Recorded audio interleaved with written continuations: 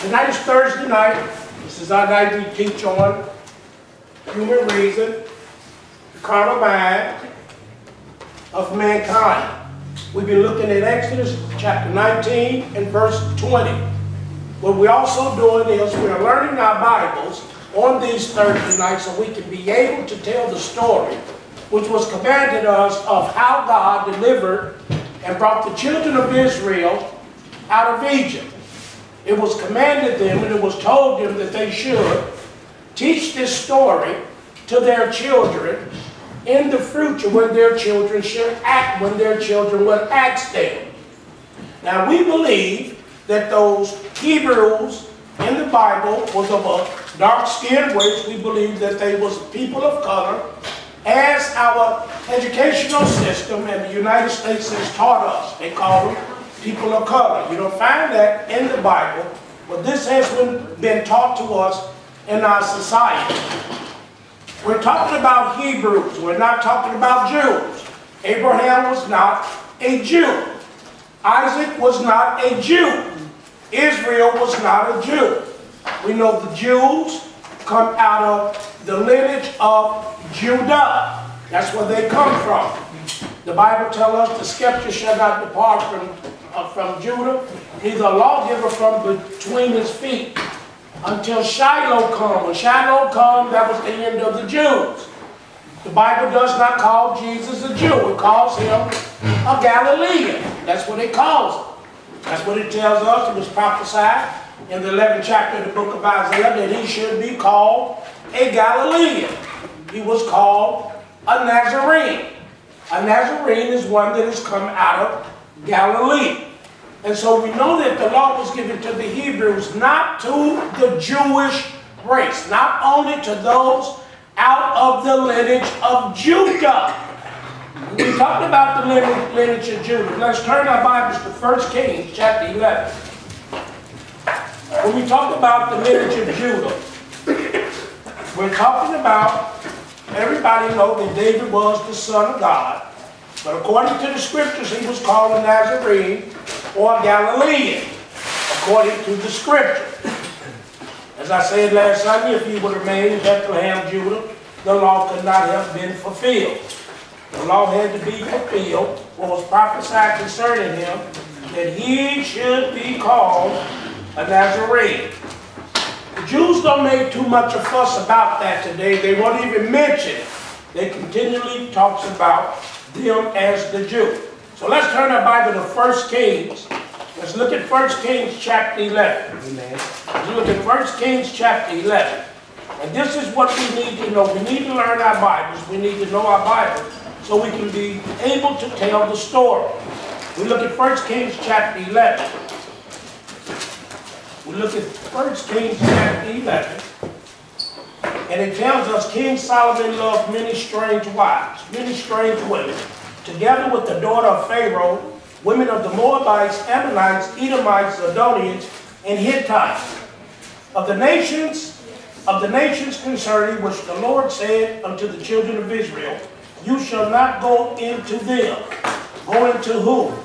Many strange women of Pharaoh, women of the Moabites, Ammonites, Edomites, Zidonians, Hittites. Those were the women they were not supposed to go into. We had verse number 2 again. Of the nations concerning which the Lord said unto the children of Israel, you shall not go into them, neither shall they come in unto you. For surely the Lord said they would turn away your heart after their gods. Solomon clave unto these in love. So we turn our Bibles, we look over at chapter number 12. We look at chapter number 12.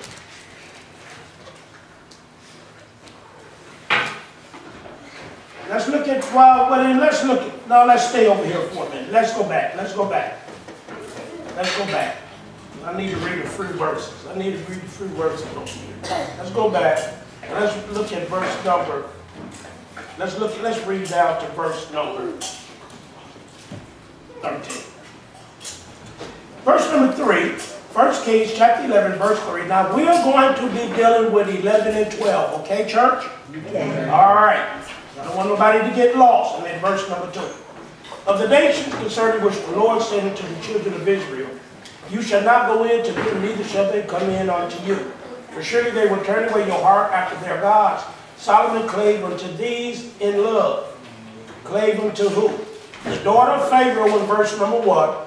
Women of the Moabites, Ammonites, Edomites, Sidonians, and Hittites. He had 700 wives, princesses, 300 concubines. His wives turned away his heart, because God said that they would. That's why his heart turned away his heart. Because God said it would, and God knew that he was corrupt in the flesh, and his mind was perverse. That's what God knew already. Came to pass when Solomon was old, that his wives turned away his heart after other gods, and his heart was not perfect with the Lord his God, as was the heart of David his father. Now, when the Bible says his heart was not perfect towards God, David never did worship false gods. David's heart never was turned away from worshiping the true God. Never did David worship false gods. Never. But Solomon went. Telling you what he did. Solomon went after Ashtoreth. David never did that. That was one of the Sidonian gods. The goddess of the Sidonians. David never did go after other gods. Never in his career. After Malcolm, or Molech. Malcolm, or Molech. Malcolm, or Molech. You can find those terminologies or those names in your 2 Babylons. The abomination of the Ammonites. Solomon did evil in the sight of the Lord, went not fully after the Lord, as did David his father. David never went after other gods or goddesses. Then did Solomon build a high place for Shemash. David never did none of this. The abomination of Moab, in the hill that is before Jerusalem, and for Molech, the abomination of the children of Ammon. You see, Molech in verse number 7 is the same as the Milcom in verse number 5. The Molech in verse number 7 is the same as the Milcom in verse number 5. In verse number 5, it says Milcom, the abomination of the Ammonites. In verse number 7, it says Molech, the abomination of the children of Ammon. The children of Ammon are Ammonites. The children of Ammon are Ammonites. You got the children of Ammon, which are Ammonites. And Milcom, Molech, same thing, different terminology. Don't be confused. Don't you confuse it. I just told you what it was. So don't you, in your mind, put another interpretation on it. The Bible already told us who he was. Likewise did he for all his strange wives. What did he do for all his strange wives? He built a high place for them. Verse number 7. What did he do? What did he do for all his strange wives? Did Solomon build a high place for them? Verse number 8 again. Because I'm teaching y'all how to read your Bible. So don't you go ahead of me because you don't understand. And then when I ask you, you're going to tell me something different. Likewise. Likewise means in the same way. He did the same thing for all the strange wives. And the strange wives is told to us in verse number 1. If you pay attention to your Bible, it says strange wives. And the strange wives are mentioned to us in verse number 1. The strange wives are the daughter of Pharaoh, the Moabites, women of the Moabites, women of the Ammonites, women of the Edomites, women of the Zidonians, and women of the Hittites. What did Solomon do for all his strange wives? He built a high place for them in verse number 7. He built a high place for Shemash, the abomination of the Moab, in the hill that is before Jerusalem, and for Molech, the abomination of the children of Ammon. Likewise, did he for all his strange wives, which burnt incense and sacrificed unto their gods. What did he do for all his strange wives? He built a high place for them. And the Lord was angry with Solomon, because his heart was turned away from the Lord God of Israel. And I told y'all that last week, didn't I? I told you this last week, which had appeared unto him twice. I told you this last week. He never did appear unto David, but he appeared twice unto Solomon. You want to find out the separation and how Israel was separated, how did they become divided. A divided house cannot stand. How did they become divided? This is how Israel became divided. This is how Israel became divided. This is how you get your Jews, and this is how you get the 10 northern tribes, Israel or Ephraim, or the house of Joseph, which would be Manasseh and Ephraim. That's who Jesus came to. When Jesus came to the lost sheep of Israel, Jesus came to the 10 tribes. That's who he came to. The lost sheep of the house of Israel. He came to the lost sheep of the house of Israel. That's who Jesus came to when he came. He did not go down to Jerusalem to the Jews. No, he did not. The Bible does not teach that. All right. So the Lord was angry with Solomon, with verse number 9, because his heart was turned from the Lord God of Israel, which had appeared unto him twice. He appeared to him in 1 Kings chapter 3, verse number 5, and he appeared to him in 1 Kings chapter 9, verse number 2. 1 Kings chapter 3. 1 Kings chapter 3, verse number 5. This is the story our children need to know. We need to be able to tell this story. 1 Kings chapter 3. Look at verse 3, chapter 3. We're looking at the two appearances of Solomon. 1 Kings chapter 3, verse number 5. It says, in Gibeon, the Lord appeared to Solomon in a dream by night. God said, ask what I shall give thee. We look at chapter 9. We look at chapter 9. We look at chapter 9. We look at verse number 2. Verse 2, number 2. That is, we'll read down to it. Came to pass when Solomon had finished building the house of the Lord, and the king's house, and all Solomon's desire, which he was pleased to do, that the Lord appeared to Solomon the second time, as he had appeared unto him at Gibeon. So right there at that verse, you put 1 Kings chapter 3, verse number 5. Right where it says Gibeon. Why is I hearing these pages turning? You guys ain't there yet? 1 Kings. You should be at 1 Kings 9 and 2. And that 9 and 2, you put 3 and 5. So all you have to do is put 3 and 5, and you underline the Lord appeared. The Lord appeared. Those are the two appearances. They tell you the second time. All right. So we should be back at 1 Kings chapter 11. All right, come on, Mama Rhonda, you lost? No, I was trying to get to 1 Kings 3 and 9 to put. No, you're supposed to be at 1 Kings 3 and 5. Go to 1 Kings 3 and 5. Go back to 1 Kings 3 and 5. Go to 1 Kings 3 and 5 is at the top of page 390. I'm there. All right, what you want to do there? Put 1 Kings 9 and 2. 9 and 2. All right, then go ahead and do it because we need to move on. I'm trying to wait for you. Okay, I'm there. All right, then we should be back at 1 Kings. We should be back at 1 Kings chapter 11. Are you there? Yes. All right. So I'm at verse number 10. And had commanded him concerning this thing, that he should not go after other gods, but he kept not that which the Lord commanded him. That's why the Lord was angry with him in verse number 9. Verse number 9 tells us, you don't have to be wondering, why was God angry at Solomon? If you pay attention to your Bibles, it tells you why God was angry at Solomon.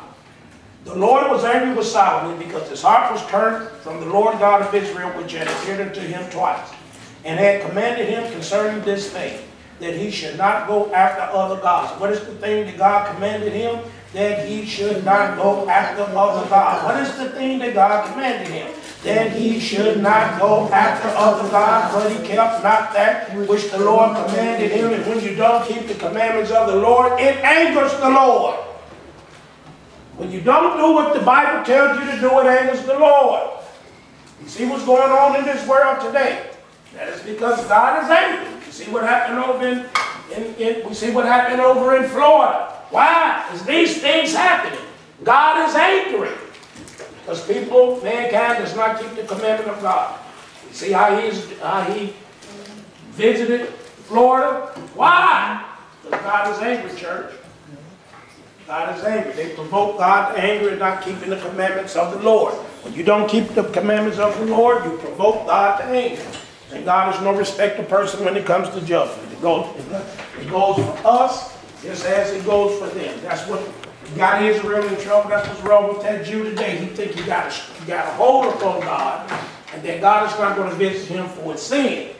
He think because he chose Abraham, that Jew is a Jew to think he is above judgment. But when it comes to judgment, the Bible tells us there is no respect of person. And the Jew, when those that's in authority and position think they're above the judgment of God, no man's above the judgment of God. Nobody. Not one individual in the world. With verse 10, and had commanded him concerning this thing, that he should not go after other gods. That's what God commanded him. He told him that. He told him not to go after other gods. He appeared to him twice and he told him the same thing. But he did not listen to God. He went after other gods. He went after other gods anyway. God commanded him not to do that. That's what he told him. He commanded him. He appeared to him twice and he told him. And Solomon did not keep the word of God. He did not do what God told him to do. When in marriage, his lust took over. His corrupt mind and his perverse mind took over. God judged him for that. Okay. We look at 1 Kings chapter 9. Look at 1 Kings chapter 9. Look at 1 Kings chapter 9. Look at 1 Kings chapter 9. Amen. It came to pass when Solomon had finished the building of the house of the Lord and the king's house and all Solomon's desire which he was pleased to do, that the Lord appeared to Solomon the second time as he had appeared unto him at Gibeon. The Lord said unto him, I have heard your prayer, your supplication, that you have made before me. I have sanctified, hallowed this house, hallowed be thy name, which thou hast built. To put my name there forever, my eyes, my heart shall be there perpetually. If you will walk before me, if, based upon the condition, if you will walk before me as David your father walked, in integrity of heart and uprightness, to do. Keep telling y'all that it's the problem with mankind. This is where we at all the time. This is God speaking to Solomon. This is not Solomon, a man talking. This is God speaking directly to Solomon. Just like he spoke to the children of Israel on the mount in Exodus chapter 20. The Lord appeared to Solomon. That's verse number 2. I'm at verse number 2. I'm at 1 Kings chapter 9, verse number 2. That the Lord appeared to Solomon the second time as he had appeared to him in Gibeon. This is the Lord talking directly to Solomon, not a prophet, like I told you. The Lord said unto him, I have heard your prayer, your supplication, that you have made before me. I have hallowed this house, which you have built, to put my name there forever. Mine eyes and my heart shall be there perpetually. And if you will walk before me as David your father walked, in integrity of heart, in uprightness, to do according to all that I have commanded you, and will keep my statutes, my judgments, and I will establish the throne of the kingdom of Israel forever, as I promised to David your father, saying, there shall not fail me a man upon the throne of Israel. But if you shall turn from following me, ye or your children, and will not keep my commandments and my statutes, which I have set before you, but go and serve other gods and worship them, then will I cut off Israel out of the land which I have given them, and this house which I have hallowed for my name will I cast out of my sight, and Israel shall be a proverb and a byword among all people. And at this house which is high, everyone that pass by shall be astonished, and shall hiss, and they shall say, why hath the Lord done this unto this land, and to this house?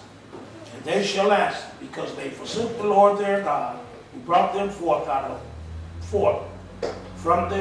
who brought forth their fathers out of the land of Egypt, have taken hold upon other gods, have worshipped them, and served them. Therefore hath the Lord brought upon them all this evil. The Bible tells us why God brought evil upon Israel. Why did God bring evil upon Israel?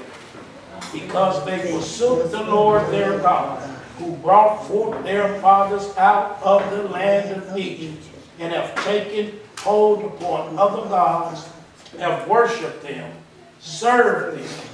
Therefore, for that reason, therefore means for that reason. That's what therefore means. We need to understand something particularly about this, what we're reading. God said this, not a prophet. A prophet did not prophesy this. This is God speaking directly to Solomon. This is God. These are God's words. These are not no words that a prophet came and told him. This is God speaking directly to Solomon. This is what we don't be understanding about the Bible when we read it. Many don't explain it properly. These are God's words. God tells us why he brought evil upon Israel. He starts speaking to him in verse number 3. The Lord said unto him. That's exactly what it said. The Lord started talking to him, and the Lord speaks to him, verse number 4, verse number 5, verse number 6, verse number 7, verse number 8. That's the Lord speaking. Get to verse number 10, it said, it came to pass. The Lord started speaking to Solomon in verse number 9. The Lord said those words, why he brought evil upon Israel. And they shall answer, because they forsook the Lord their God, who brought forth their fathers out of the land of Egypt, have taken hold upon other gods, have worshipped them, served them. Therefore hath the Lord brought upon them all this evil. There's more evil done upon the black man in the United States of America than any other individual it is in the world. And why? Because God brought forth our fathers out of the land of Egypt. We have taken hold upon other gods. We have taken hold upon them. We have worshipped them. We have served them. Therefore hath the Lord brought upon us all this evil. It's never been evil done upon the people more than it has been done upon the so-called African American, or the black man, or the colored man, or the Negro, or the nigger. Whatever word they want to use and call it. People don't understand this, and they don't teach it. Solomon was a black man. That's who Solomon was. Solomon was a black man. And if Solomon was a black man, and he was. Solomon was a black man, and he was, and he had children. According to the script, all the children that came out of Solomon, those was Israelites. I wish I had a witness. Amen. Now, maybe y'all didn't understand that. Amen. I wish I had a witness. Amen. They came out of him, they were Israelites. Amen. That's what they was. It was lineage of Judah. Hello? Amen. David's son. I hope y'all understood what I just said. Yeah. But it's not taught and said that. No, it's not. No, it's not. He had 700 wives, 300 concubines. Amen. You can imagine how many children he had, how many of those babies was there. Then you got to understand those that come out of them as Israelites too. Because the lineage is determined by the father, not the mother. In America, it's determined by the mother. In the Middle East, it's determined by the father. In the scriptures, it's determined by the father. So we go back over to 1 Kings chapter 11, verse number 10. We're looking at the separation of the house of Israel. The house of Israel is the house of Jacob. When I say Jacob, Israel, I'm talking about, I said house. When I say house means family. It's the word bayit. It means family. Bayit, house. Bayit means family. That's what it means when I say house. Say house, H-O-U-S-E. Say house of Israel, house of David. The word bayith. Bayith, it means a family. That's what it means. It means a family. That's what it is. When I say house of Jacob, Jacob's name was changed to Israel. Israel's spiritual name, the name was given to him by God. That's where that name comes from. It didn't come from man. It came from God. It came from God. With verse number 10, and had commanded him concerning this thing, with 1 Kings chapter 11, verse number 10, and had commanded him concerning this thing, that he should not go after other gods. We read that in 1 Kings chapter 9, verse number 6, verse number 1 through, we read it 1 through 9, 1 through 9, or 2 through 9, yeah, 1 through 9, 1 Kings chapter 9, verses 1 through 9, the key verse is verse number 9, verse number 9, told him that, verse number 9, 1 Kings 9 and 9, well, verse number 10, he told him, verse number 11, wherefore the Lord said unto Solomon, for as much as this is done of you, you did it, you did it, you did it, you did it. For as much as this is done of you, you have not kept my covenant, my statutes, which I commanded thee. I will surely rend the kingdom from thee and will give it to your servant. Notwithstanding in your days, I will not do it. I'm not going to do it while you are alive. When you read it in the Bible, and it says, notwithstanding in your days, I mean while you are alive. Notwithstanding in thy days, I will not do it for David, your father's sake, but I will rend it out of the hand of your son. Howbeit, I will not rend away all the kingdom, but will give one tribe to your son, for David my servant's sake, and for Jerusalem's sake, which I have chosen. All right, go over to chapter number 12. We go over to chapter number 12. We go to chapter number 12. We're not going to read out of chapter number 12. We're going to start at verse number 16. Amen. This is the rending of the kingdom. We're in 1 Kings chapter 12, verse 16. So when all Israel saw that the king hearkened not to them, the people answered the king, saying, what portion have we in David? Neither have we inheritance in the son of Jesse. Talking about Rehoboam. To your tents, O Israel, now see to your own house David. So Israel, 10 northern tribes, 10 northern tribes. So Israel. Right up under Israel, you need to put 10 northern tribes. So Israel, 10 northern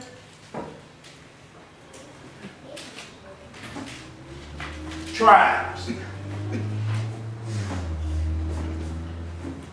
That's what you need to put. When it says Israelite, you need to put 10 northern tribes. So Israel, right up under, all you have to write is 10 northern tribes. But as for the children of Israel, which dwelt in the cities of Judah, Rehoboam reigned over them. So you got some of the tribes in the city of Judah, all of them not with Rehoboam. Then King Rehoboam sent Adoram, who was over the tribute, over the taxes, and all Israel stoned him with stones, the 10 northern tribes. The 10 northern tribes stoned Adoram with stones, that he died. Therefore King Rehoboam made speed to get up to his chariot to flee to Jerusalem. So Israel, the 10 northern tribes, rebelled against the house of David unto this day. They are not called Jews. They called Israel. Now they are separated. It came to pass in verse 20, when all Israel heard that Jeroboam was come again, that all Israel sent and called Jeroboam unto the congregation, and made Jeroboam king over all Israel. There was none that followed the house or the family of David, but the tribe of Judah only. When Rehoboam was come to Jerusalem, Rehoboam assembled all the family of Judah with the tribe of Benjamin, 180,000 chosen men, which were warriors, to fight against the house of Israel. They separated. You got the two northern, two southern tribes, Judah and Benjamin, fighting against the 10 northern tribes. The 10 northern tribes headed by Rehoboam to bring the kingdom, Jeroboam to bring the kingdom again to Rehoboam, the son of Solomon. But the word of God came unto Shemaiah, the man from God, saying, speak unto Rehoboam, the son of Solomon, king of Judah, and to all the house of Judah and Benjamin, and to the remnant of the people, saying, thus said the Lord, you shall not go up nor fight against your brethren, the children of Israel. Return every man to his house, for this thing is from me. What thing is from God? The thing that is from God is the separation of the 10 northern tribes from Benjamin, from the separation of the 10 northern tribes from the house of David, leaving David only with his little brother Benjamin. Why is that thing of God? Why did that happen? Why did that happen? It happened because King Solomon loved many strange women together with the daughter of Pharaoh, women of the Moabites, Ammonites, Edomites, Zidonians, and Hittites. And what did he do? He worshiped strange gods. He commanded him, verse number 10, concerning this thing, that he should not go after other gods. But Solomon kept not that which the Lord commanded. Wherefore the Lord said unto Solomon, where am I at? Where am I at, y'all? Thank you very much. I don't know why y'all not there. I don't know why y'all not there. Those of you who's not there. Okay? I'm going back to the scripture again. And I keep telling y'all, I shouldn't have to tell you where to go. You should be paying attention to your Bible. I'm going back to 1 Kings chapter 12. I'm at 1 Kings chapter 12. Yes, I am. I'm going back because I'm not going to tell you. You're supposed to learn your Bible. I'm at 1 Kings chapter 12. I'm teaching you your Bible. I'm not reading this stuff and y'all not supposed to be remembering. You're supposed to be remembering while I'm reading. You're supposed to be paying attention. I'm at 1 Kings chapter 12. I'm at verse number 24. Amen. I'm at 1 Kings chapter 12. Amen. I'm at verse 24. Amen. Thus said the Lord, you shall not go up nor fight against your brethren, the children of Israel. Who is this speaking? We go to verse 22. This is Shemaiah, the man of God. It says, but the word of God, why is you turning? I said go to verse 22. Why? You should be at 1 Kings 12:22. Where your Bible should be at. Should be turning no pages. Nobody should be turning no pages. You don't have to turn no pages. I'm going to do it again. I'm starting over. Because I be hearing pages turning. Pages should not be turning. I'm at 1 Kings. I'm at chapter 12. I'm at verse 24. It says, thus said the Lord, you shall not go up nor fight against your brethren, the children of Israel. He said this. I'm talking about the word said. You got to listen. He said this through the man of God in verse 22. So that means you go to verse 22. But the word of God came unto Shemaiah, the man of God, saying, speak unto Rehoboam the son of Solomon, king of Judah, and to all the house of Judah and Benjamin, and to the remnant of the people. S-A-Y-I-N-G. It's the third time we have a derivative of the word say. You got to pay attention. Say, thus said the Lord. He said what we're going to read through the man of God in verse 22. Amen. you should be at verse 22. But the word of God came into the Shemaiah, the man of God saying, Rose, that's what the problem is. You don't pay attention to the word saying. That's what the problem is, Van. You don't pay attention to the word saying.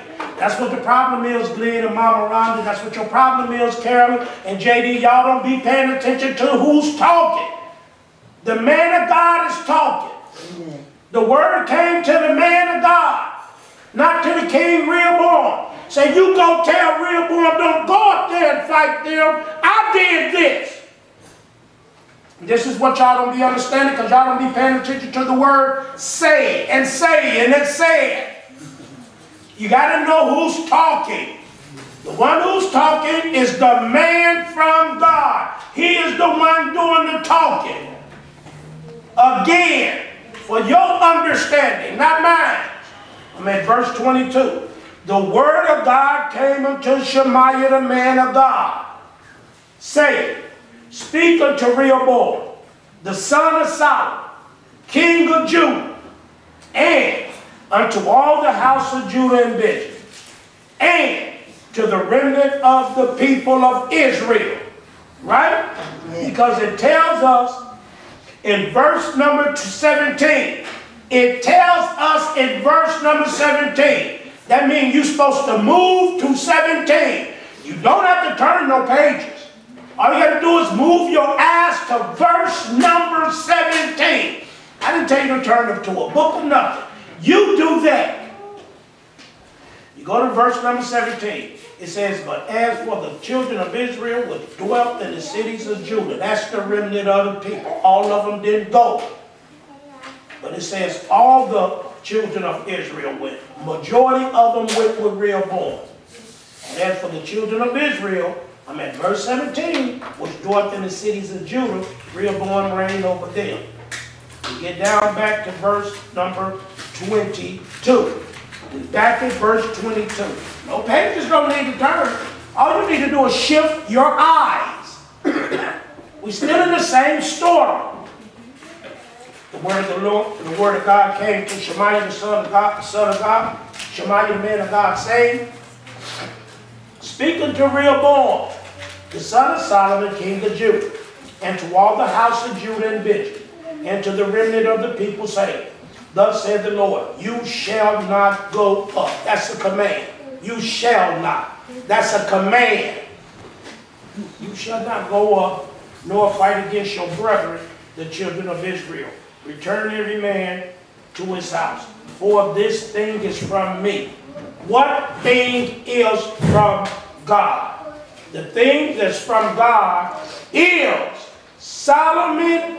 The thing that is from God is Solomon love.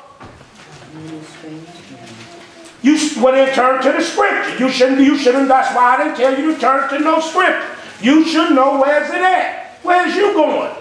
Where's you going? You don't know where's it at, do you? You don't know what Solomon loved many strange wives at, do you? Do you? Talking to you. No, you don't. It's in 1 Kings chapter 11, verse number 1. That's why I ain't called no scriptures. That's why I ain't called no scriptures, because you should know them. That's why I ain't said nothing. That's why I said, this thing is from me. And I said, what thing is from God? Solomon loved many strange wives. You should know what that scripture is. We just read it. Amen. But you're depending on me to call out the scripture all the time. Amen. So that's why I didn't call out the scripture. So I did everything over again so you can understand why. You need to learn your Bible. You need to learn your Bible. You still don't know your Bible. You still don't know these stories. You need to learn your Bible. Amen. You need to know your Bible. Amen. Amen. I don't care what nobody say. These things was written for our what? Learning. How you going to know him and you don't know your Bible? He told you to learn from him. You need to know your Bible. So I didn't call no scripture. I know what I was doing.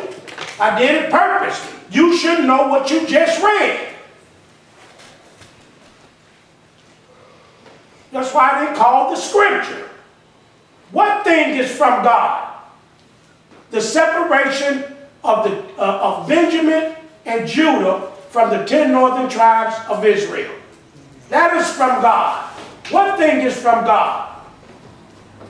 Solomon loved many strange women together with the daughter of Pharaoh, women of the Moabites, Ammonites, Edomites, Zidonians, Hittites. Verse number 9. The Lord was angry with Solomon because his heart was turned from the Lord God of Israel, which had appeared unto him twice, and had commanded him concerning this thing, that he should not go after other gods, but he kept not that which the Lord commanded. Wherefore the Lord said unto Solomon, for as much as this is done of you, and you have not kept my covenant and my statutes, which I commanded you, I will surely rend the kingdom from you, and will give it to your servant. We go back over to 1 Kings chapter 12, and we look at verse number 24. Amen. And it says, thus said the Lord, you shall not go up, nor fight against your brother, the children of Israel. Return every man to his house, for this thing is from me. We turn back over to 1 Kings chapter 11, and verse number 11. It says, wherefore the Lord said unto Solomon, for as much as this is done of you, that you have not kept my covenant and my statutes, which I commanded thee, I will surely rend the kingdom from thee, and will give it to your servant. That's the thing that is from God. Why?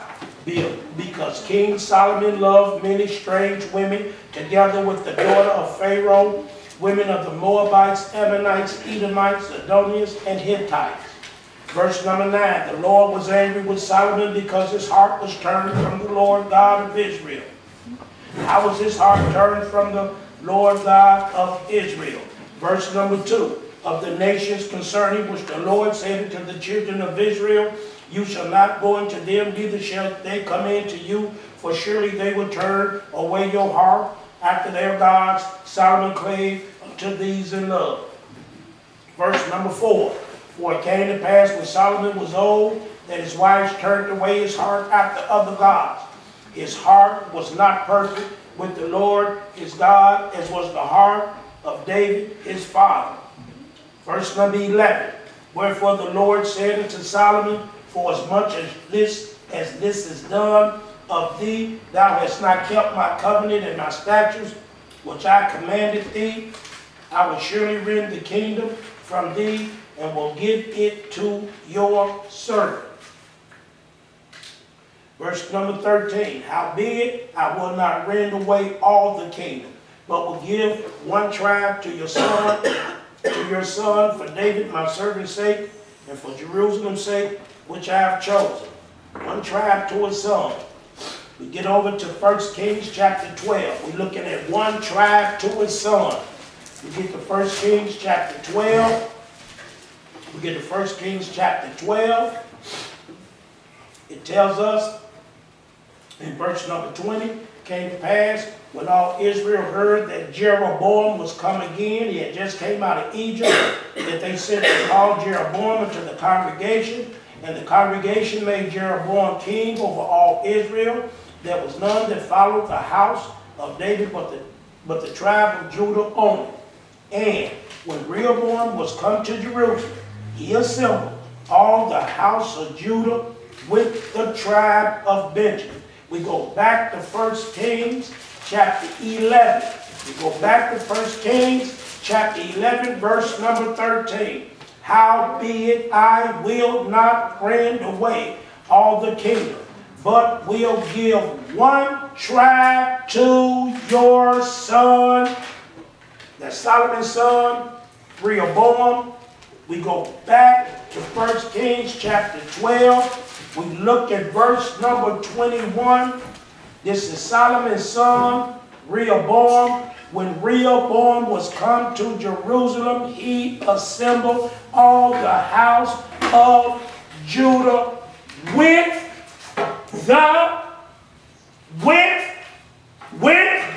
connected, with means connected. I'm at verse number what?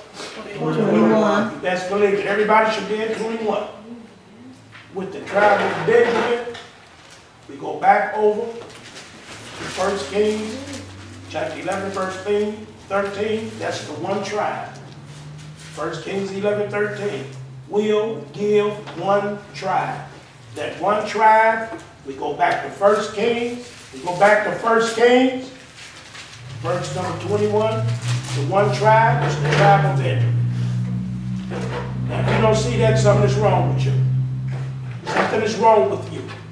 I literally mean that. Something is wrong with you. The one tribe that he gave to Solomon's son, Rehoboam, was the tribe of Benjamin. I just showed you in the Bible.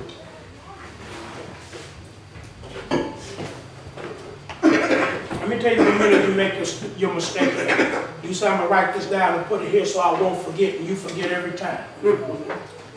That's what you do. You say, I'm going to write this down. I'm going to mark this and put it here right now. You know, so I won't forget. You forget it every time. Even when you got it marked in your Bible. You don't be paying attention. You're too busy trying to write. All you have to do is read your scriptures. You need to read it, look at it, and be in your eyes. So we get 1 Kings 12:21. And when Rehoboam was coming to Jerusalem, he assembled all the house of Judah with the tribe of Benjamin, 144,000 men, which were warriors, to fight against the house of Israel, to bring the kingdom again to Rehoboam, the son of Solomon. But the word of God came to Shemaiah, the son of God, the man of God, saying, speaking to Rehoboam, the son of Solomon, king of Judah, Rehoboam, the son of Solomon. See, I have to teach you like this, because some of you don't really get it. It says Rehoboam, the son of Solomon. We go back over the 1 Kings. We go back over the 1 Kings. We go back over the 1 Kings. We go back over the 1 Kings.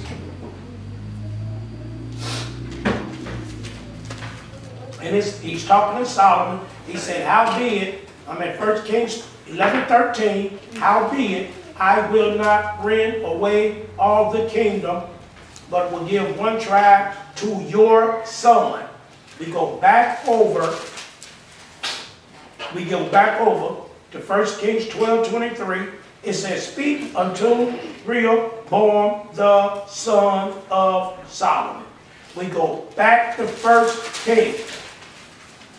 And we look at verse number 13. Howbeit, I will not rend away all the kingdom, but will give one tribe to your son.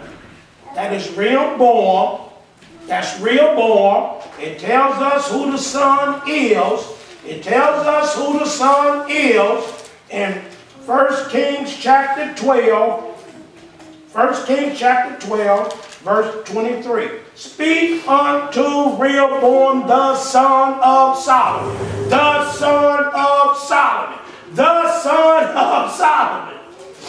Rehoboam, the son of Solomon.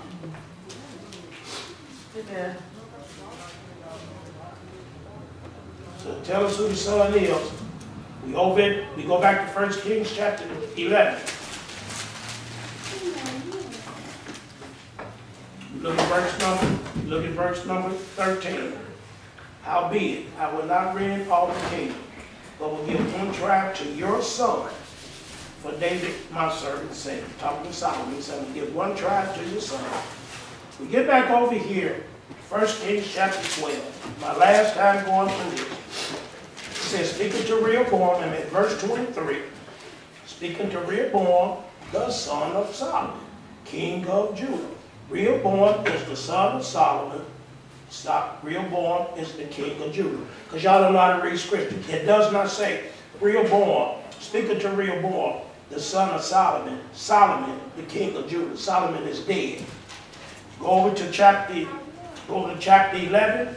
Go to chapter 11.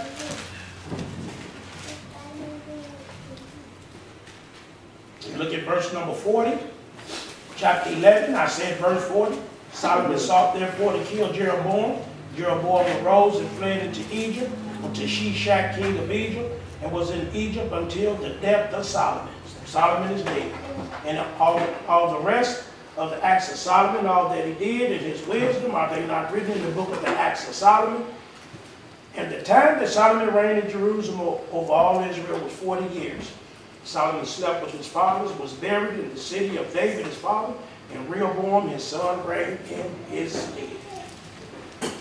So, because many of you over here, when you read it, And it gets over here in 1 Kings 12:23. It says, speaking to Rehoboam, the son of Solomon, king of Judah. Some of you thinking that the king of Judah is Solomon. Solomon is dead. That's because you just don't know how to read. That's all it is.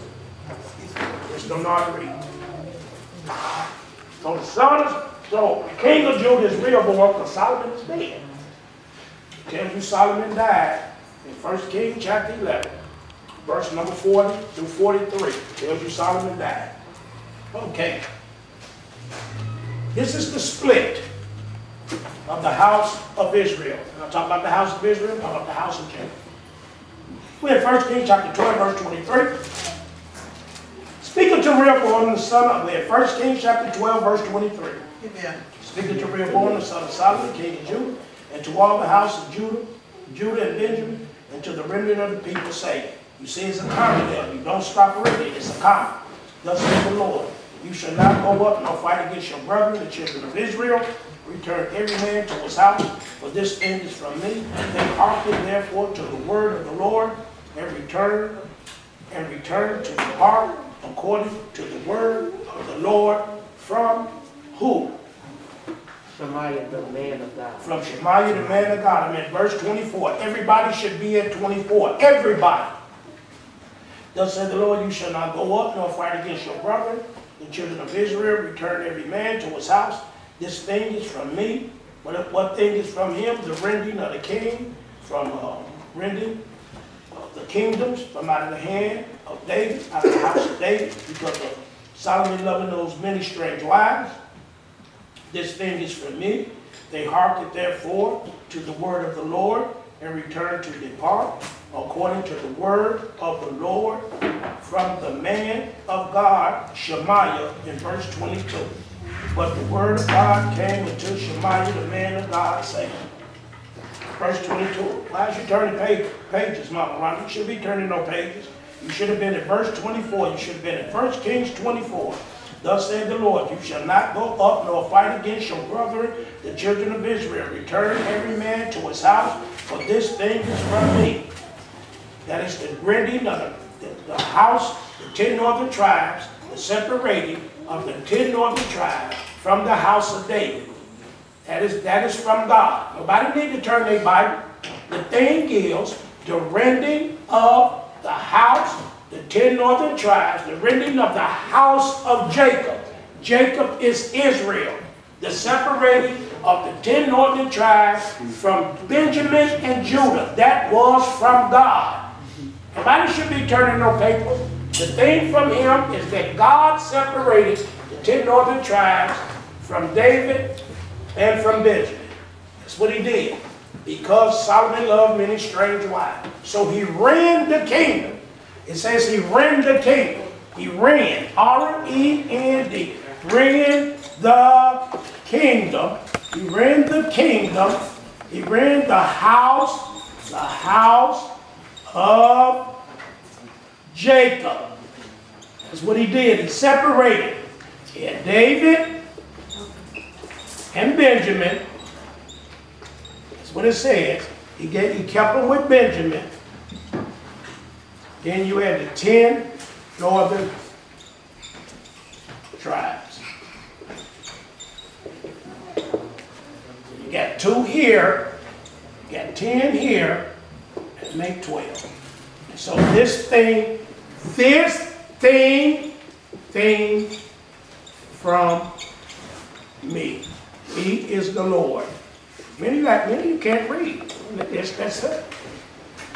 You don't be paying no attention. You're not paying attention to the scripture. The rending, that's the thing that's from the Lord. This is from me. This is from me. That's from me. I did that. Why? Because Solomon loved many strange wives. It's so simple. That is from me. I did that. Because Solomon loved many strange wives. In 1 Kings chapter 11, verse 1, and he served other gods, which I told him not to serve when I appeared to him 2 times. That's so simple.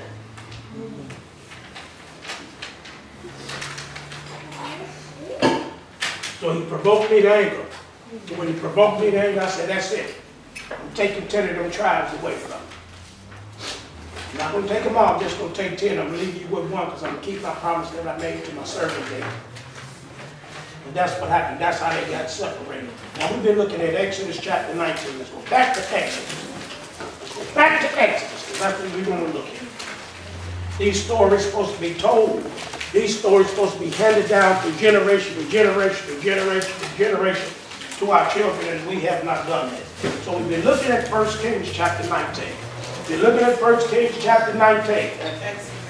Exodus 19 and 20. Thank you very much. We've been looking at Exodus 19 and 20. God bring the children of Israel out of Egypt. When he brings the children of Israel out of Egypt, he bringing them to a mount so that he brings them to the mountain so that they can serve him. That's what he told Pharaoh. Tell Pharaoh, let my people go that they may serve me. I want them to come in the wilderness and serve me. That's what he told them. So we get to Exodus. And in Exodus chapter 19, we should have the understanding of this now.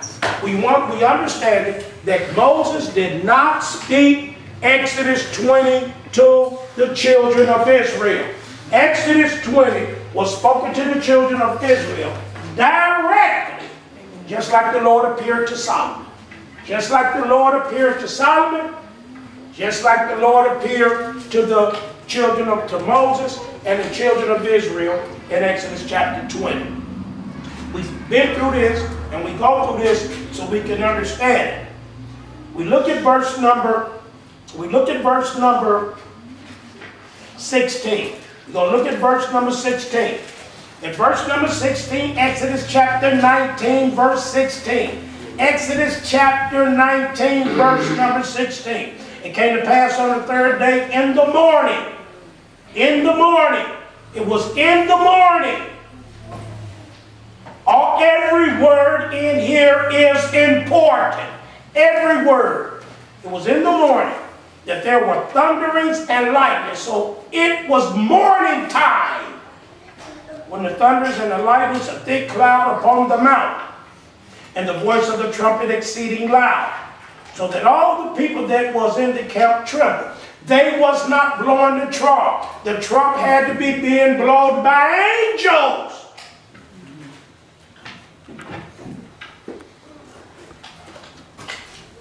But no people blowing no trumpet. Oh, you didn't see that, did you? What you thought the people was blowing? Nobody blowing the trumpet. The angels had to be blowing the trumpet. The trumpet sounded long.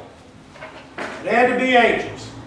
The angels had to be blowing the trumpet. It came to pass on the third day in the morning that there were thunders and lightnings, a thick cloud upon the mount, the voice of the trumpet exceeding loud. So that all the people that was in the camp trembled. The voice of the trumpet. The voice of the trumpet.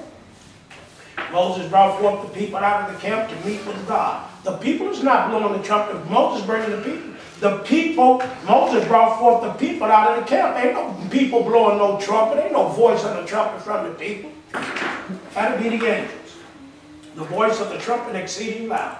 So that all the people that was in the camp trembled. Moses brought forth the people out of the camp to meet with God. And they stood at the neither part of the mountain. Mount Sinai was altogether on smoke. Why? Because the Lord descended up on it in fire. Why was the mountain altogether of smoke? Because the Lord descended up on it in fire. What happened to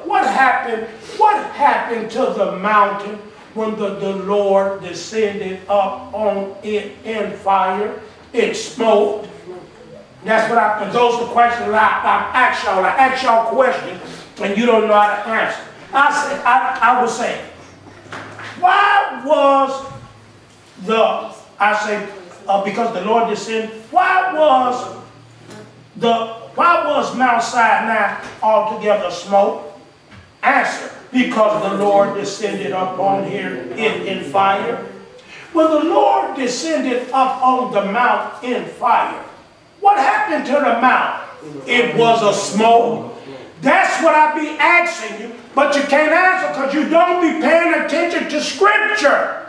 If you pay attention to Scripture, when I ask you questions according to your exhortation, you can answer. But when you don't read your exhortation, you don't know how to answer. And that's the same way I ask y'all in your exhortation. And I'm studying the problems when people answer questions.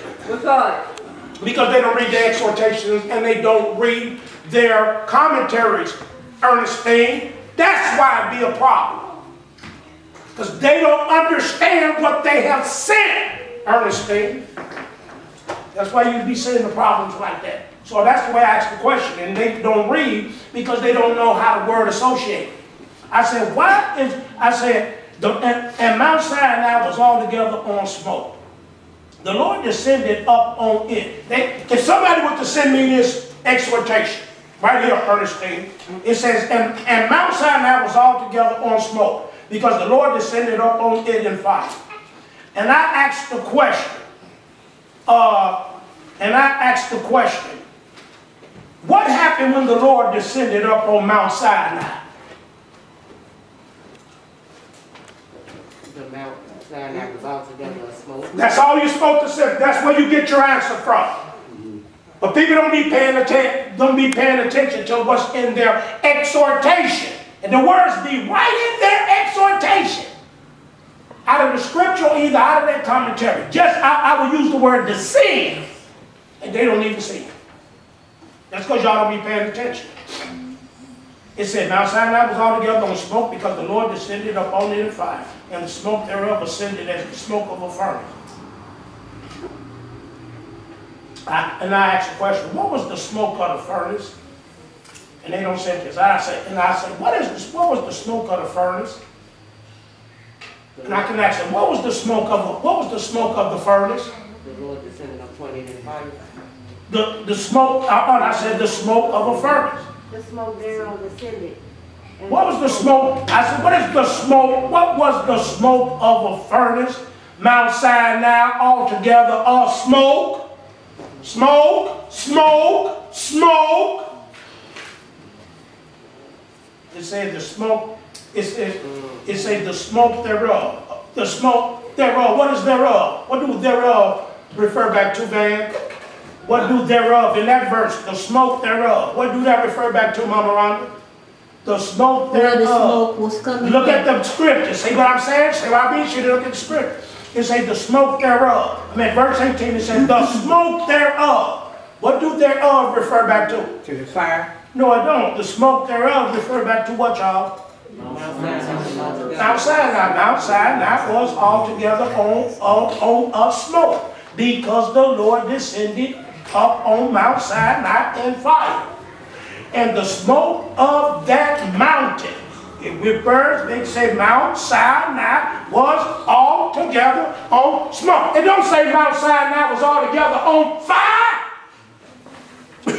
Okay. It don't say the mountain was on fire. Yeah. The mountain was on smoke. Yeah. It don't say the mountain was on fire. It said smoke. It said it. He showed him his power. What you say, Harry? You best believe. He said on the fire, all the mountain was smoking. What you say, Harry? He said on the fire, the mountain was just smoking. You best believe he on the mountain. He on the mountain. He's a consuming fire, and all the mountain's doing is smoke. That's what y'all don't be paying attention to. Because in your mind, you saying fire. You say this on fire. Yeah. My just smoking. Here it is. Well. It's just smoking. It ain't on fire. Well. He came down on it in fire. Yes, he did. Amen. The fire just sitting on the mountain, but the mountain not burning up, just smoking. I wish I had a witness. Amen. I wish I had a witness. Amen. You know, you see how many times you use the word smoking now? Yeah. Use the word smoke 3 times, and Mount Sinai was altogether on the smoke. 3 times. Because the Lord descended upon it in fire. As the smoke of the mountain ascended, as the smoke of a furnace, and the smoke went up. Ascended. If you don't know what ascended is, you ain't be able to know. I say, what happened with the smoke on the mountain? Or I'll put it there, what went up on the mountain? That's how you got me. I know it. And, or I ask you this question right here. But see, you don't know what a sin means, you're in trouble. I say, what I say, what? I said, what went up on the mount? You be like, I don't understand. I said, what went up on the mount? All you got to do is go find the word mount, don't you? Find the word mount. If you look at your scripture and you find the word mount, it'll tell you what was on smoke. Mount Sinai was all together up on a smoke because the Lord descended up on it. What is it? The mount. So you don't know how to relate it back. It is the mount. So it goes back to the mount in fire. And the smoke thereof. The smoke what? He already told you what the smoke on the mountain. The smoke of the mountain. The smoke thereof ascended. Right? Right. The smoke thereof. Right? Right. The fire is on the mountain. Yes, it is. So the smoke on the mountain. Yes, it is. So the smoke thereof ascended as the smoke of a furnace. Right? Mm-hmm. And the whole mount quaked greatly, didn't it? Yes, it did. When the voice of the trumpet sounded what? Long, And waxed what? louder, and louder. What happened? Moses spake. spake, and God answered him how he voice. I say, who did Moses speak to? I ask you that. Oh. I say, who did Moses speak to? Oh. You'll be sad. Yeah. That scripture don't say Moses Yep. spake to nobody. Yes, it does. No. Yep. God answered. Yep. Don't That pray. scripture don't say Moses spake to nobody. He did. Yep. It said Moses spake, God answered. If God answered, who did Moses speak to? Told you God. Then we went to first, we went to Hebrews chapter what? 12:21. We found out what Moses said, right? Yes. It said the Lord came down upon what? Mount Sinai. And I asked you the question. I said, what came down? I said, what came down upon Mount Sinai in verse number, what came down? How did the Lord come down upon, right? It said the Lord came down upon Mount Sinai. That's verse 20. I said, how did the Lord come down on Mount Sinai? How did he come down on Mount Sinai, Glenn? How did the Lord come down upon Mount Sinai, Glenn? How did the Lord come down on Mount Sinai, Glenn? How did the Lord come down upon Mount Sinai, Glenn? Thunder and lightning. He didn't come down on Mount Sinai, no thunder or no lightning. How did the Lord come down on Mount Sinai, Glenn? The Lord descended upon it in fire. Thank you. See, you got to know what descend means. Descend and come down is the same thing. Now, Descend and come down is the same thing. If you don't know what descend means, you can't answer. He came down in fire. It said the Lord descended upon it in fire. It said, and the Lord came down upon Mount Sinai. I say, how did the Lord come down? In verse number 18 it says, because the Lord descended upon it in fire. He came down in fire. Yes, he did. The fire represent him. Yes, he did. Amen. so it's a thick cloud. What? And a thick cloud upon the mount. In verse number 16. Really? And it came to pass on the third day in the morning that there were thunders and lightnings and a thick cloud upon the mount. That's the thunder, that's the sound. Okay. That ain't the fire. Ain't no fire. A thick cloud upon the mount. He ain't there. That's the one I'm with. I know it. That ain't the one I taught you. That ain't the one I started reading at. Why I started reading at church? 18. 16, didn't I? 16. Start reading at 16, didn't I? Start reading at, I started reading at 16. Yeah, I started reading at 16. It said it came to pass on the third day in the morning that there were thunders and lightnings and a thick cloud upon the mountain. Right? Right. It didn't say the Lord down there. No. It didn't say the Lord was down there. No. Right? No, it didn't. Right? And the voice of the trumpet exceeding loud, right? Right. So that all the people that was in the camp trembled, right? Right. And Moses brought forth the people out of the camp to meet with God, right? Yeah. And they stood at the neither part of the mount, right? Yeah. Right? Right. Right? Mount Sinai was all together on smoke because the Lord descended up on it in fire. Not the Lord came down. Amen. Hello? Amen. Amen. Right? Right. It said the Lord descended up on it in fire, right? Right. Say the smoke thereof ascended, right? Right? Right. The smoke thereof ascended as the smoke of a what? Furnace. And the whole mount quaked what? Greatly. When the voice of the trumpet sounded longer and waxed louder and louder, Moses what? Spake. God answered him by what? Voice. He spoke to God answered him. He didn't say God answered them. No, him. I ask you a question. Who did God answer? Y'all say all the people. No, it didn't. He answered him. But you got to pay attention to your scripture and see H-I-M. Oh. Amen, daughter. Say H-I-M, not T-H-E-M. And the Lord came down upon Mount Sinai on the top of the mountain, and the Lord called Moses up to the top of the mountain, and Moses went up. The Lord said unto Moses, go down, charge the people, lest they break through. Get back down there. They trying to break through and see me. They trying to see, what are they trying to see through? What are they trying to see through? The smoke. You best believe it.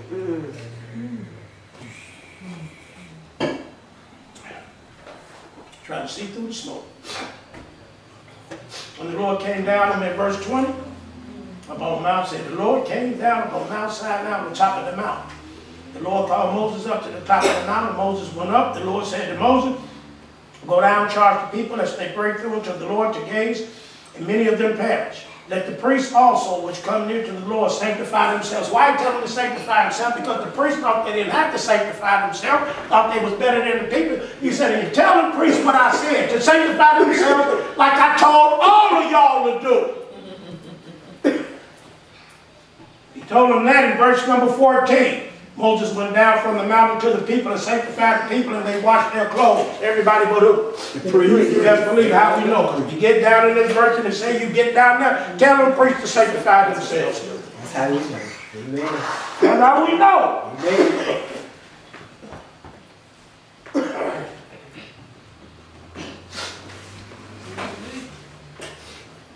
It said, Moses said unto the Lord, the people cannot come up to Mount Sinai. We always try to tell God what to do. We got things to do. Amen.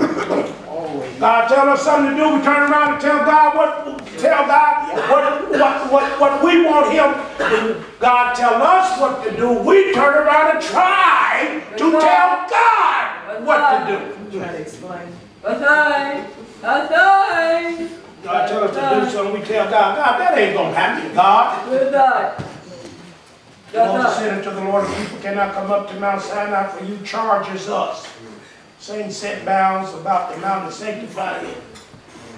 And the Lord said unto him, away, do what I told you to do, get thee down, and you shall come up, you Aaron with you. We went through this, because this tells you, this the way it is written, the way it is transliterated, the way it is transliterated. You believe that Moses and Aaron them was going up? We went through this. And we read it this way. The Lord said unto him, away, get thee down, but let not the priests and the people break through to come up unto the Lord, lest he break forth upon them. You shall come up. You shall come up. Future tense. You and Aaron with you. You shall come up. That's in the future. That's in the future. That's future tense. It's not talking about now. How we know it's not talking about now? Verse 25 said, so Moses went down unto the people and spake unto them.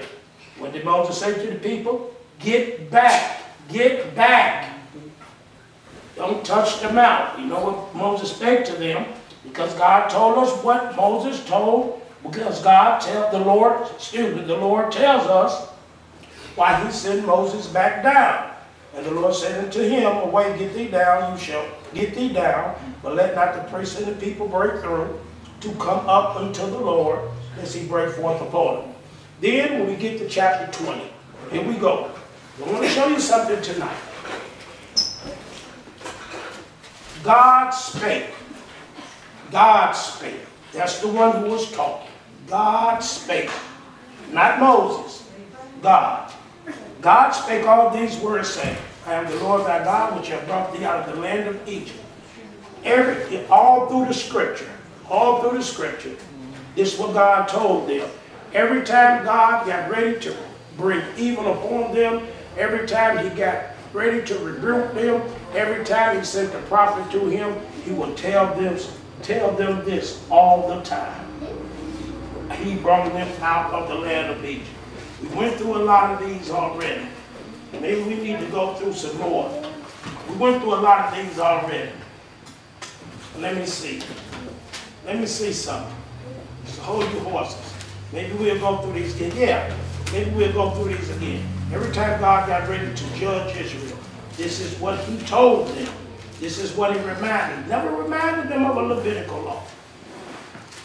Never. When he got ready to judge them, when he was here, he was always reminding them that he was the one that brought them, that he was the one that brought them, excuse me, out of the land of Egypt. Look at 1 Samuel 8:8. Let's look at 1 Samuel 8:8. I think we went through this before, but I stopped. Look at 1 Samuel 8:8. Look at 1 Samuel 8:8. Amen. 1 Samuel. Let me go through these. 1 Samuel chapter 8. 1 Samuel chapter 8, verse number. Amen. I said 1 Samuel 8:8, right, church? Amen. Yeah. Amen. 1 Samuel chapter 8, verse number 8. That's what I said, right? Yeah. Yeah. According to all, let's look at verse 7. And the Lord said unto Samuel, hearken unto the voice of the people, hearken unto the voice of the people in all that they say unto thee. But they have not rejected thee, but they have rejected me, that I should not reign over them, according to all their works which they have done since the day that I brought them out of the land of Egypt, even to this day. What have they did? What have they did? They have rejected me. I'm at verse number 7 again. This is where everybody's supposed to be at. 1 Kings chapter 8, verse number 7. The Lord said unto Samuel, hearken to the voice of the people, and all that they say unto thee. They asking for a king. They asking for a king. You see at the top of your Bible, it says the theocracy rejected. And the Lord said unto Samuel, hearken to the voice of the people and all that they say unto thee. But they have not rejected thee, but they have rejected me, that I should not reign over them, according to all the works which they have done since the day that I brought them up out of Egypt, even unto this day. They have rejected me, that I should not reign over them. According to all the works which they have done since the day that I brought them up out of Egypt, even unto this day, they have rejected me, that I should not reign over them. This is how you read it. According to all the works which they have done since the day that I brought them up out of Egypt, even unto this day, you go back to verse 7 and you read, they have rejected me, that I should not reign over them. You do not read the whole verse. You read the last part of the verse. When you stop at the word this day, you stop at day in verse number 8. You go back to verse number 7 and you read, they have rejected me, that I should not reign over them. Then you come back to verse number 8 and read, wherewith they have forsaken me, and served other gods. Yeah. So do they also unto thee. They reject you, Samuel, Right. so that you would not reign over them. They do you, preacher, just like they do me. Amen. That's what he just said. Say, Samuel, they do you just like they do me.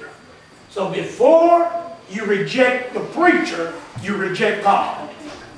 Before you reject the preacher to reign over, you reject God. Before you reject the preacher, you reject God. Human reason don't understand that. Why is it like that? Why is it that you will reject God before you reject the preacher. You say, no, I'm not rejecting God. Yeah, I'm just rejecting you, the preacher. Why is it you must reject God first before you reject the preacher? Why? Why, Eric? Thank you very much, Eric, because God sent the preacher. Yes, he did. Amen. Amen. Because God sent the preacher. Yes, he did. He sent Samuel. And this is what they don't know. Being blind. That's what it is. Isn't that human reason? Yes, yes. The Lord said it to Samuel, hearken to the voice of the people, and all that they say unto thee. For they have not rejected you, but they have rejected me, that I should not reign over them, according to all the works which they have done since the day that I brought them up out of Egypt, even unto this day. They have rejected me, that I should not reign over them, wherewith they have forsaken me. How did they forsake him? When they rejected him from not reigning over them, they forsook him from the first day they came out of Egypt.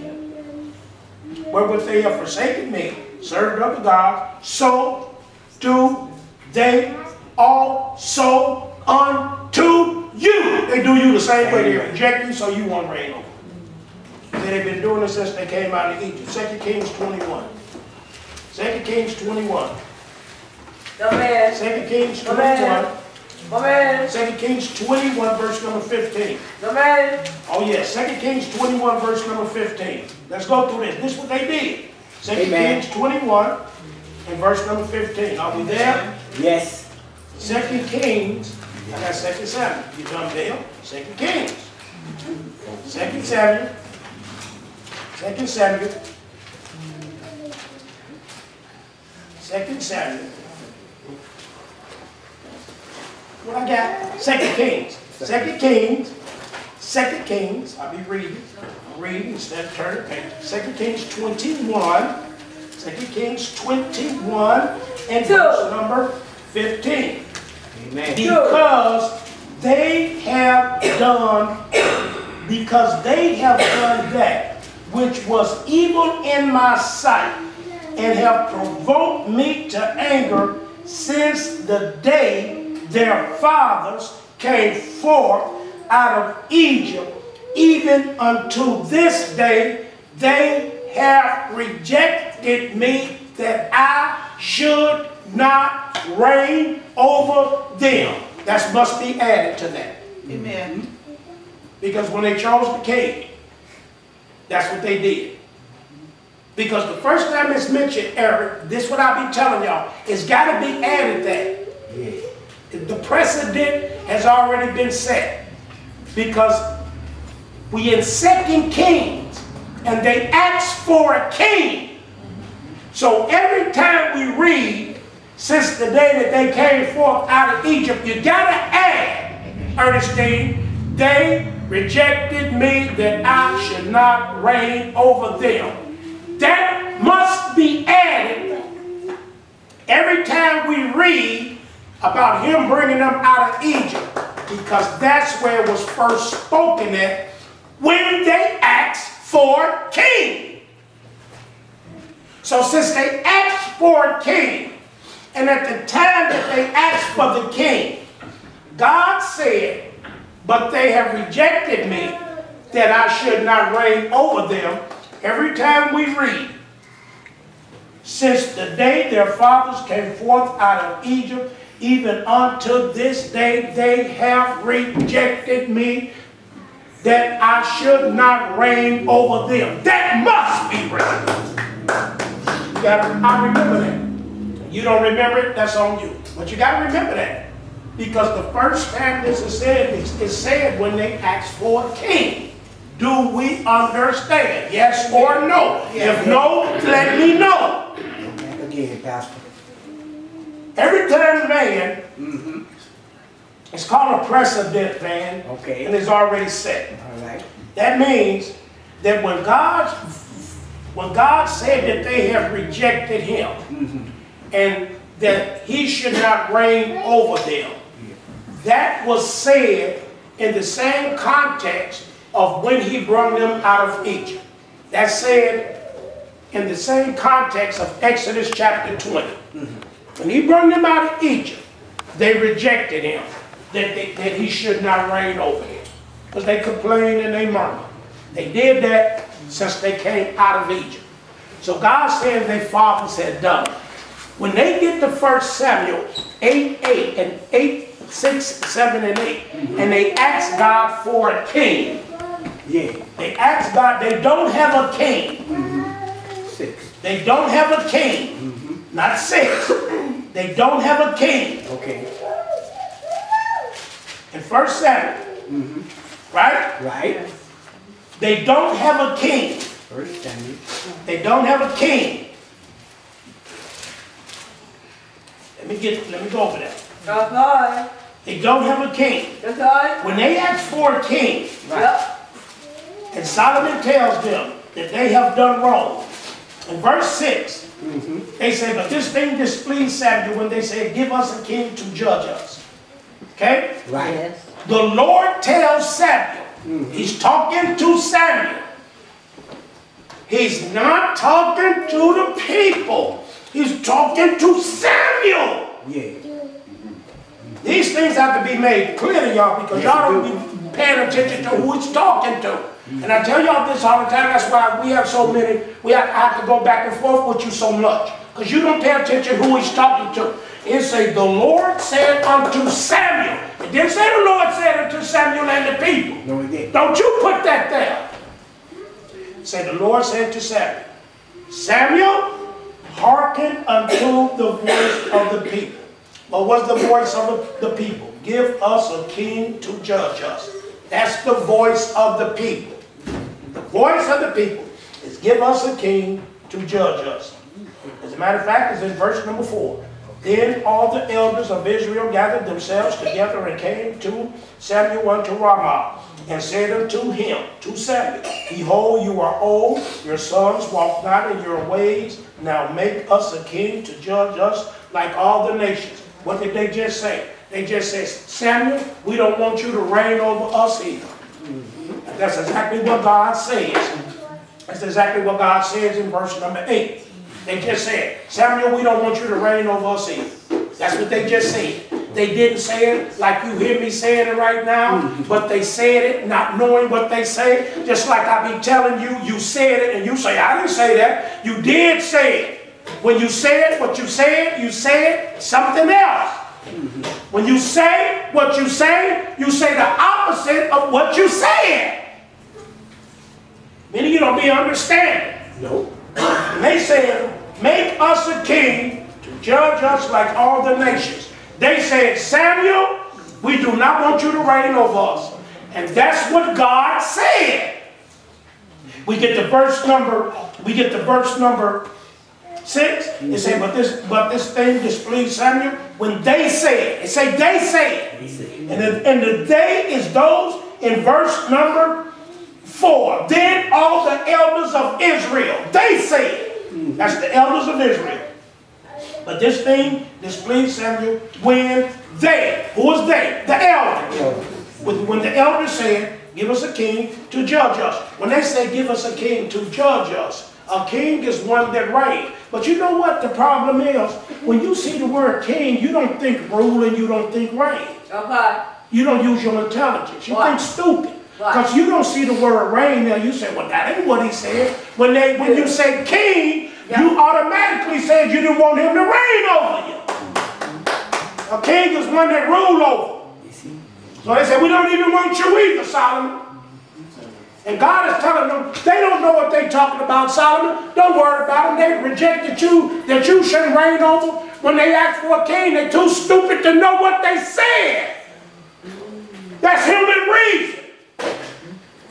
He said they're too stupid to know what they said, Solomon. They doing you like they did me, Solomon. They doing me like they did you, Samuel. Since they came out of Egypt, Samuel, they too dumb, Samuel, and too stupid to know what they said. When they say, give us a king, Samuel, they have rejected you too. But Samuel, what you displeased for? Haven't they been doing me like that since they came out of Egypt? Yeah. Amen. From the very beginning. Samuel, what way it say Samuel? Samuel. Slow down. Boy, you had to get me on this. There's one scripture I really had to understand. They didn't reject you. No. They rejected me. That's how I know what it means because I had to study it. I went through it. He said, when they said, give us a king, what they just said is, Samuel, we don't want you to rule over us. Whether their conscience or where or what they saying or not, you said. That's it. Amen. Just like if you took sides with those that rejected me and left here, if you took sides with them, you said the same thing they said. Amen. Amen. You said the same thing. You understand? Did you agree? Did you agree? You said it.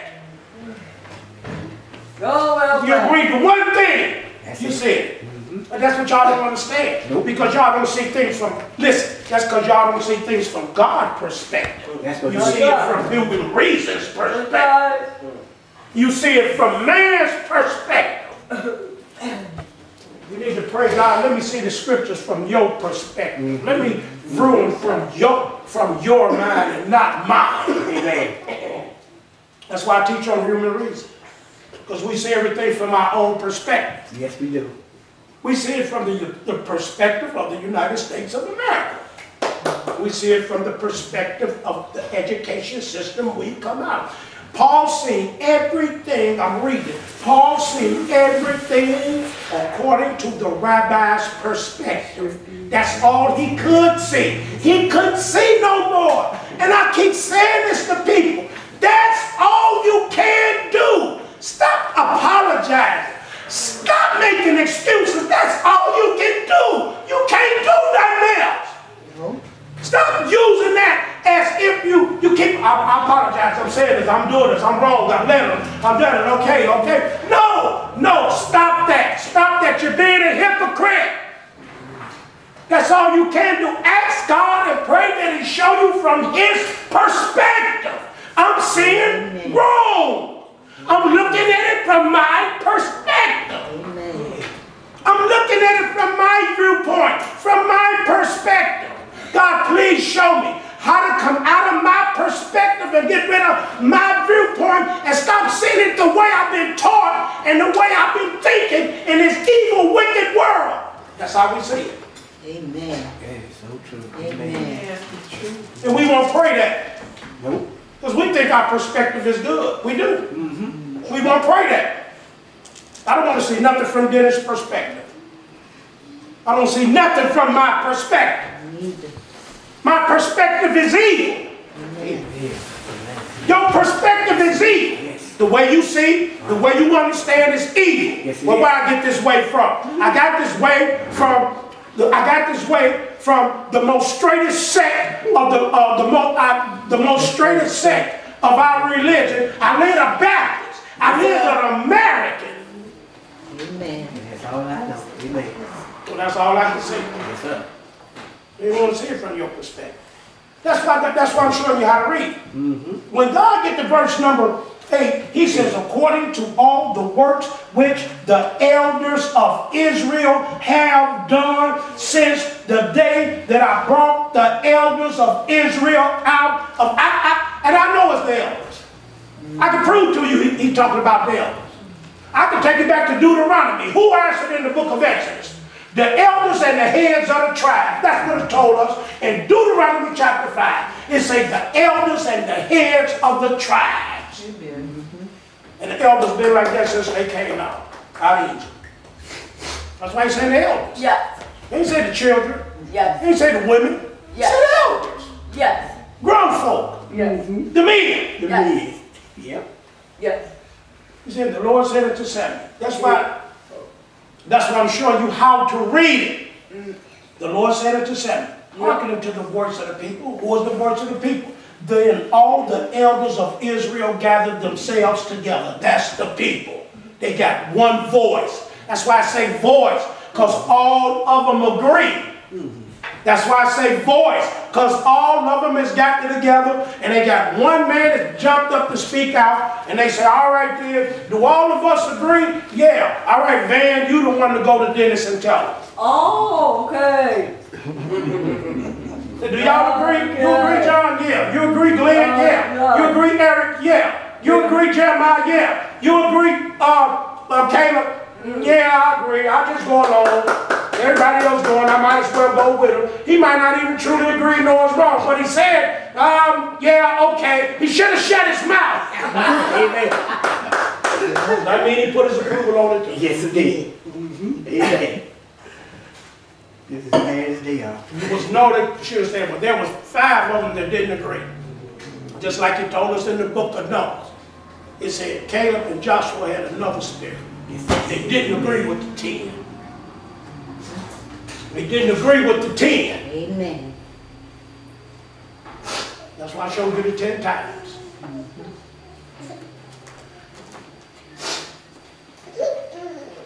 And so when you get to verse 7, he said, the voice of the people, he talked about the elders of Israel. He said, and all that the elders say unto you, for the elders.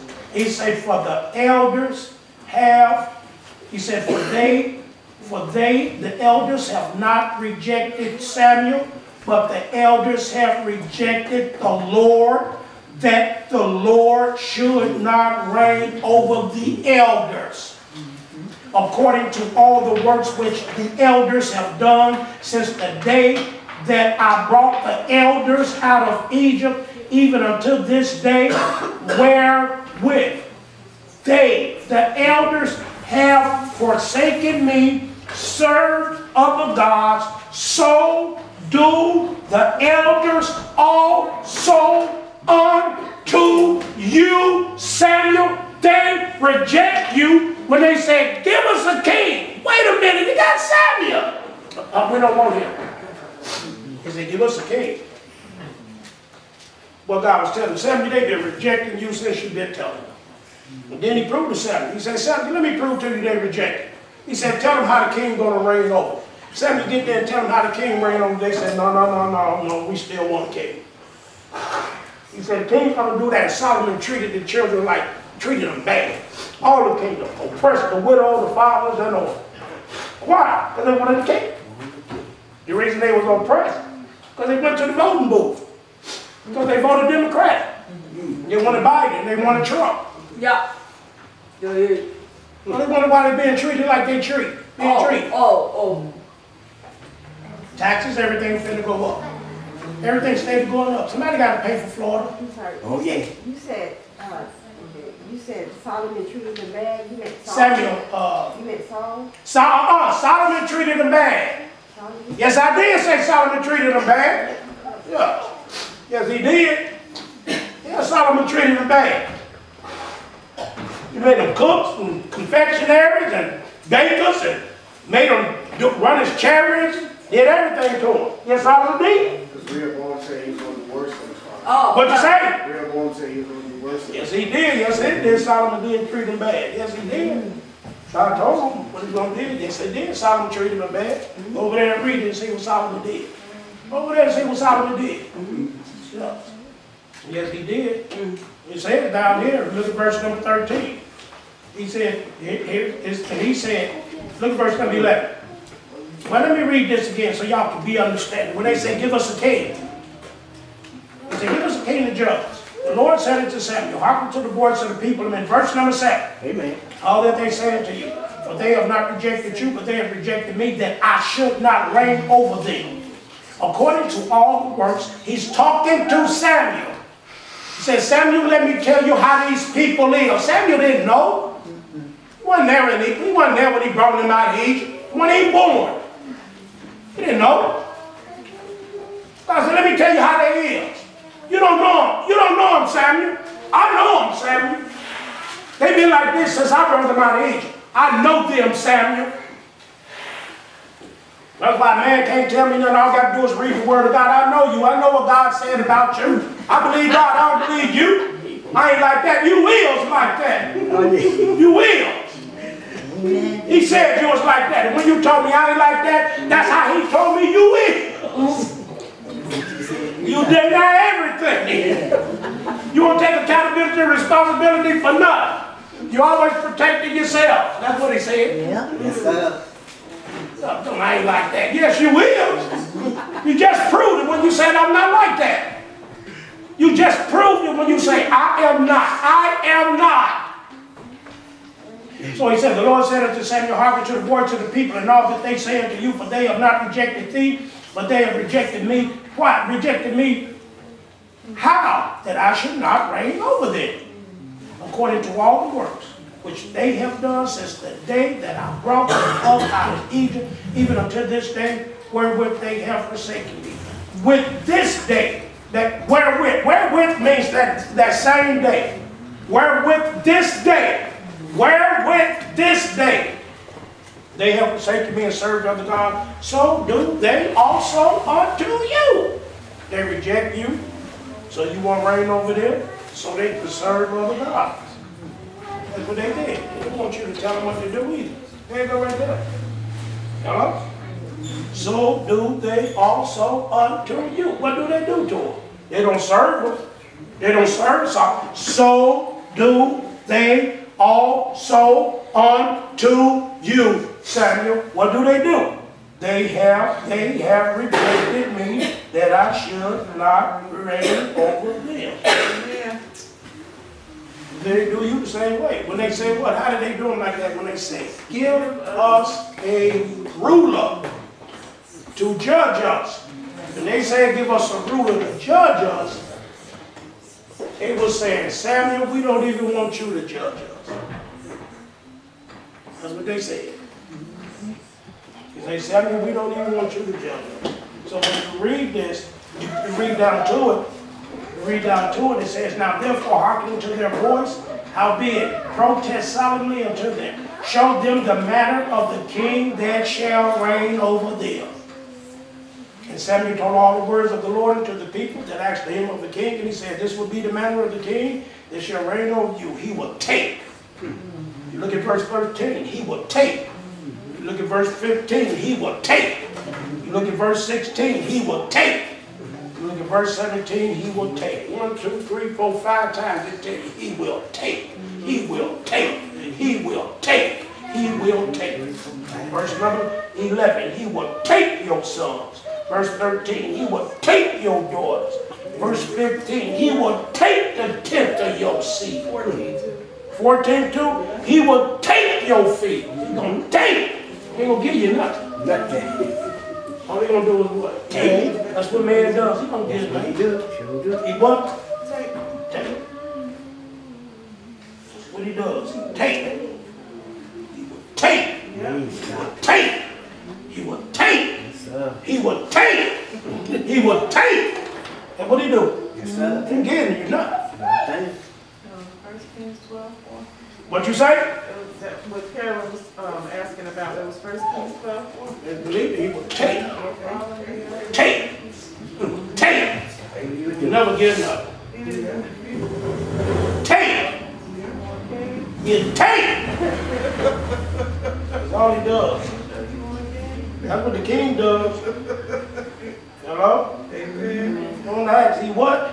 Take. He will take your son, take your daughter, take your field, take your vineyard, take your olive yard, even the best of them, and give them to his servants. Ain't that something? He's going to take it from you. Right. Because they working for him. Right. And he's going to give it to his servants. He's going to oppress the poor. Right. Sound like right now, today. You asked for a king, didn't you? You asked for a king, didn't you?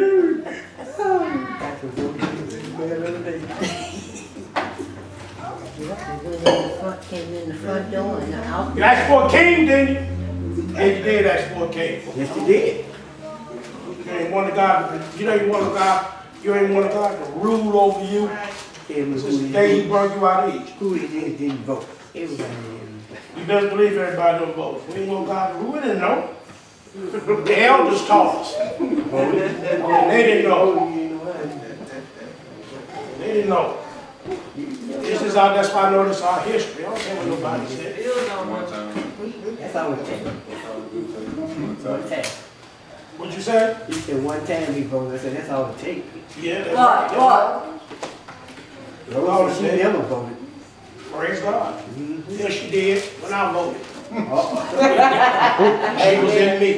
Uh-oh. Just like Levi paying tithes. Because he was in Abraham. Y'all don't be thinking like that. No, we don't. No, we don't. Oh, y'all don't think, I ain't did nothing. You did. You was in there. Wow. That's what y'all don't be understanding. Because y'all white America. Yeah. So, man, I ain't do that in the garden. You did. You was in Adam. Dumbbell, you. Dumb. We dumb. We dumb. Yes, we are. We are dumb. We are dumb people. Like I was telling Carol, they up there and they put the satellite in there to bump the asteroid. For what? What you doing that for? Oh, we might have to save the earth one day. Man, that thing's 7 million miles away from the earth. And God ain't put that there for nothing. He determined the bounds and the habitations of man. He said, you stay down here. You ain't got no business up there. He determined the bounds and the habitation. And he determined for us to be on earth, we ain't got no business up there at all.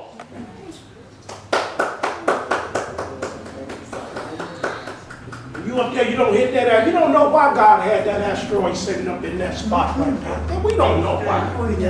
I'm serious. You don't know why God had it sitting right there. You go up there and move it. That teased me off. He know why he got it there. And you go up there and move it.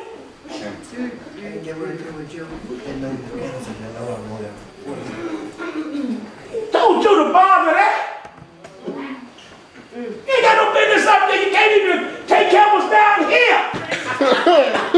What you doing up there?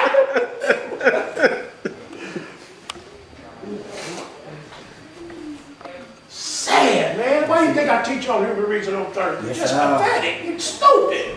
Man, it's stupid. He is stupid. God said, I determine the bounds and the habitations of every man. That's what he tells us in Acts 17. What are you doing up there? What you bothering up there for? That ain't bothering you. What you doing? We may have to save the earth one day. Okay. You wait till he come back with the mouth flaming fire. I'm saying you're going to bump him out the way. You're going to bump him out the way. Because you know they sure going to try to fight him. Y'all know that, don't you? Yeah. That's stupid. Yep. What you want, Eric? What were you saying? They going to do something. Well. Right. We don't know what type of effect that's going to have on the earth. Right. He got it there for a reason. Yes, he do. Didn't the hurricane come right after that? Yep. Yeah. Yep. We can't say that, Corn, that No. don't do that. No. Don't do that. Don't do that. Okay. Miss Cleo. That's something he would say. No, never telling you stop doing that, Miss Cleo. The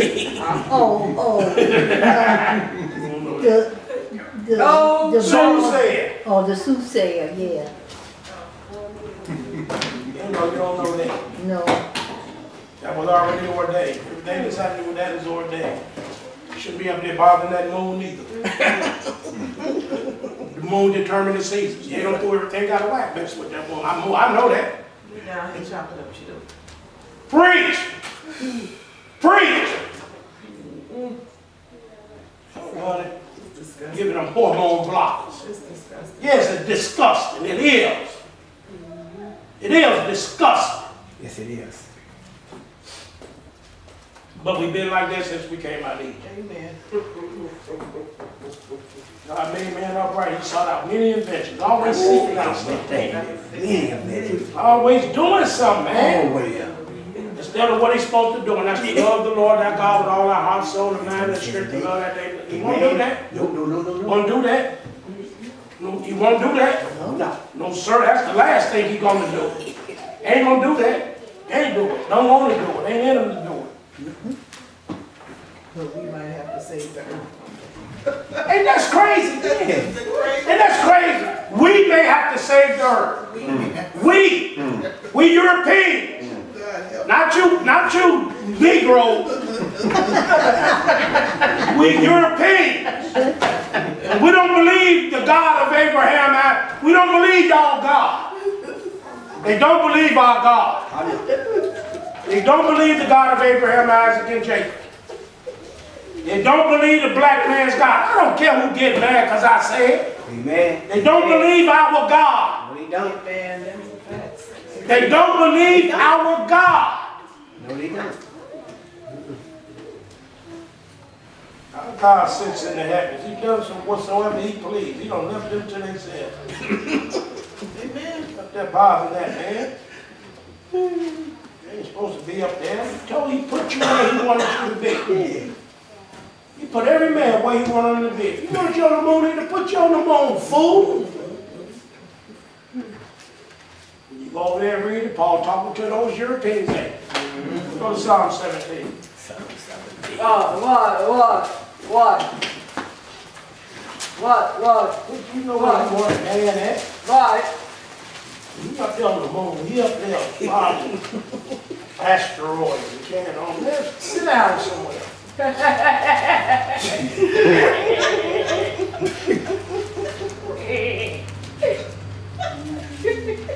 mean Acts 17? Yeah, that's what I said, Acts 17, verse yeah, Acts, I'm sorry, Acts 17. Amen. When we talking to Europeans, Acts 17, verse number 22. Amen. Then Paul stood in the midst of Mars Hills and said, you men of Athens, I perceive that in all things you are too superstitious. Wow. The Jews superstition and they superstition. Man is superstition. Yes, he is. Man, what'd you say? Man is superstitious, period. Thank you very much. Yes, he is. Because the Jews, you look over at Acts 20, you look at Acts 25, Yeah. at verse number 19, but had certain questions against him of their own superstition of one Jesus which was dead, whom Paul affirmed to be alive. Yep. They were superstition and acting, the European superstition. They don't want to put their heads. Then Paul stood in the midst of Mars Hills and said, you men of Athens, I perceive in all things you are too what? Superstitious. Ain't that crazy? Yeah. For as I passed by and beheld your devotions, I found an altar with this inscription to the unknown what? Whom therefore you ignorantly what? Worship. Him I declare unto you. I don't want you to be ignorant. God that made the world and all things therein. See that he is Lord of heaven and what? What if that asteroid there, he wanted that on it. Yes. He wanted it there, he Lord. Amen. Dwelleth not in temples made with hands, neither is worship with men's hands, as though he needed anything. He didn't need them to go up there and move that. No, he Amen, didn't. preacher. He didn't need them to do that. He Lord. Yes, he is. He didn't need them to do that. Neither is worship with men's hands, as though he needed anything, seeing he giveth to all life and breath and all things, and hath made of one blood all nations of men, from Adam, one blood, for to dwell on all the face of the earth, not in the sky. He said, did he not say on the face of the earth? Yes. Not in the sky, not on Mars, not on another planet, We did. not on the moon. Yep. Neither is worship with men's hands, as though he needed what? Anything. Anything. Seeing he give it to all life, breath, and all things. What you want to Hey, that's the same thing as space exploration. They trying to get up to the mountain. They trying to see what they're not supposed to be looking at. That's the same thing in Exodus. You best believe it. That's the same thing in Exodus. You're not lying. Great observation.